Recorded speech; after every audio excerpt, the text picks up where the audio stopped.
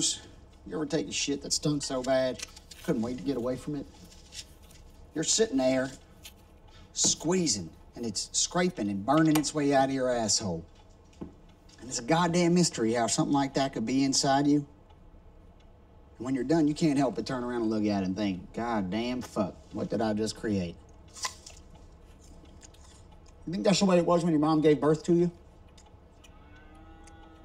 And your dad, he was like, I'm not the wicked one, Mother Rufus is the wicked one. Did he tell you about the Forsyth girl? You don't want to do this, boy. He's been cheating on you with some girl half his age.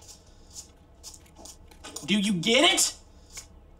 He's been fucking you while his dick is still wet with this other girl. Stop it! Shut your filthy mouth! I've seen it. I watched it with my own 2 eyes. I watched from a tree. I want you out of this house. I don't even know you anymore. Stay down there.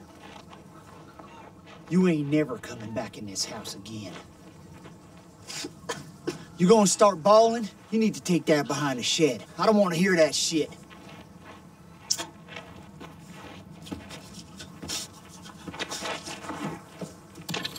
You just said to me yourself, the Madras has a population of 4,300,000. Actually, it's 4,416,056. And now you want to tell me that not one of those people can come to the phone?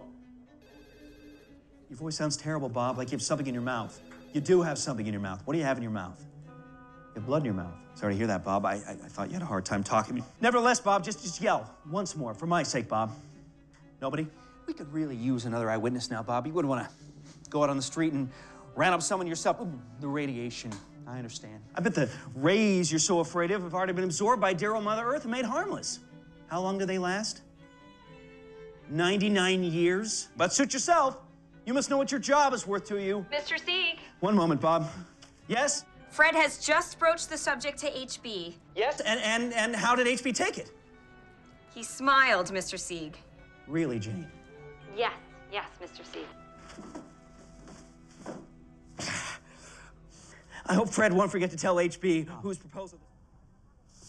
Bob, I know you don't have ears anymore. Would you nevertheless please try to listen to me one more second? I don't want you coming to me one day and saying that you... Hello, Bob, I don't hear your throat rattling anymore. Hello, Bob, are you still there? HB admits, Bob, that you do your very best, but sometimes, Bob, you have to do more than your best if you want to keep your job. I'm sorry, Bob, but we'll just have to let you go.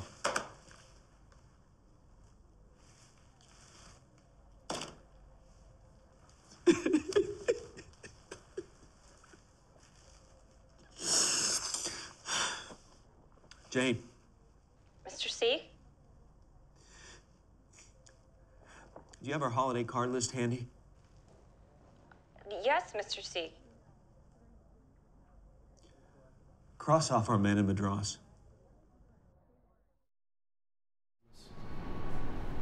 Come on, I want to show you this plate.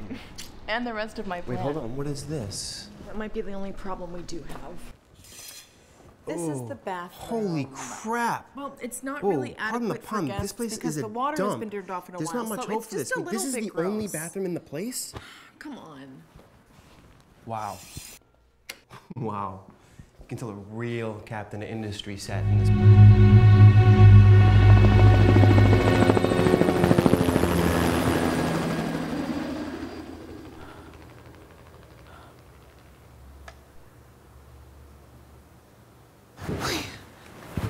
I'm in here, help me, please!